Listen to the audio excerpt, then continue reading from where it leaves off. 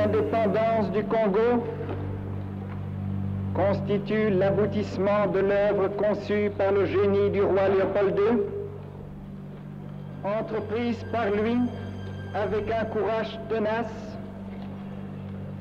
et continuée avec persévérance par la Belgique. Na 52 jaar, op 30 juni 1960, wordt Belgisch Congo Republiek Congo en viert het haar onafhankelijkheid. Het was koning Boudewijn die vol lof over het werk van Leopold II de macht overdraagt aan president Joseph Kasavubu en premier Patrice Lumumba. Combattant de l'indépendance, aujourd'hui victorieux, je vous salue au nom du gouvernement congolais. Lumumba verrast wanneer hij onverwacht het woord neemt. Hij doet de hooggeplaatsten op hun stoelen schuiven door de onafhankelijkheid te omschrijven, niet als een geschenk, maar als rechtzetting van een onrecht. Nous avons connu les ironies, les insultes, les coups que nous devions subir matin, midi et soir, parce que nous étions des nègres. Nous avons connu que la loi n'était jamais la même, selon qu'il s'agissait d'un blanc ou d'un noir. Historicus Erick Kayembe was 15 toen hij in 1960 in Kinshasa de radio buiten zette om samen met de buurt de festiviteiten te volgen. Au Congo, en Afrique en général, les gens attendent que le chef il a des qualités, n'est-ce pas? Par exemple, quand il parle, il a une voix qui porte. Et la voix de Baudouin ne portait pas assez, donc il fallait monter chaque fois le son. Celle de Lumumba, on ne sait pas s'il s'était préparé à ça, portait très bien. Et donc là, les gens s'approchent les uns les autres, écoutent, avec, d'après ce que moi j'ai vu, des sentiments à la fois de joie, parce que ce qu'ils disaient correspondait à ce qu'ils ont vécu, et aussi de crainte, puisque la colonisation n'était pas vraiment finie.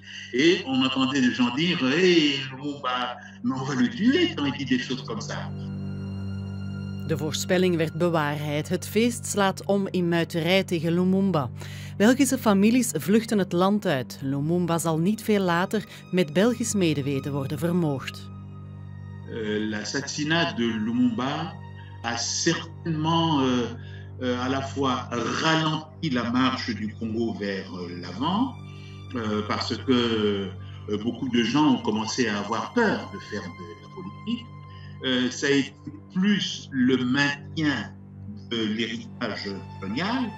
De jaren van Mobutu Sese Seko brengen volgens Mbokolo niet veel verandering. De politieke elite verrijkt vooral zichzelf. De president wordt dictator.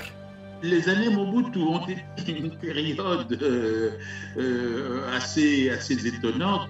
On était plus dans le m'as-tu vu que dans regarder ce que je fais, notamment parmi les élites. C'est une société plutôt de jouissance. Les richesses pour en jouir, il faut d'abord les créer. Professor Muhimuzi is enigszins milder voor het regime van Mobutu. Vooral dan door de internationale status die Mobutu het nog niet zo lang geleden gekoloniseerde land op een bepaald moment kon geven. Mobutu est venu avec ses 32 ans de règne. C'est vrai, il avait la dictature, une bourgeoisie qui s'est créée, mais de l'autre côté, on avait la paix. On avait la paix, on était respecté, on prenait Mobutu comme impuissant. Quand nous voyagions, tout le monde avait peur de nous. On ne nous fouillait pas dans les frontières, c'était un leadership bien affirmé. De jaren die zouden volgen met vader Laurent Désiré en zoon Joseph Kabila en nu met president Tshisekedi aan de macht konden volgens deze twee professoren niet voor de nodige stabiliteit zorgen om het land te laten heropleven. Slecht bestuur maakte van Congo de speelbal van internationale mogendheden. En tout cas, je ne pense pas qu'on était bien préparé ou qu'on a été bien accompagné pour qu'on ait des résultats pareils. Avant, peut-être que c'était seulement la Belgique comme puissance coloniale, mais aujourd'hui, nous avons les Européens de tous bords, nous avons les Américains, nous avons les Russes, nous avons les Asiatiques, même les Africains, qui ont tous le regard sur le Congo.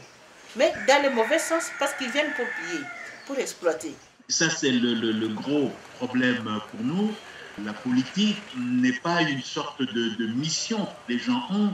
La politique, c'est le moyen le plus sûr pour jouir au maximum et pendant le plus longtemps des ressources qui sont disponibles sur la terre aujourd'hui.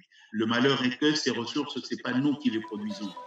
Het zal volgens deze Congolezen de zelfredzaamheid zijn die de sleutel biedt voor een welvarende toekomst van een onafhankelijk Congo.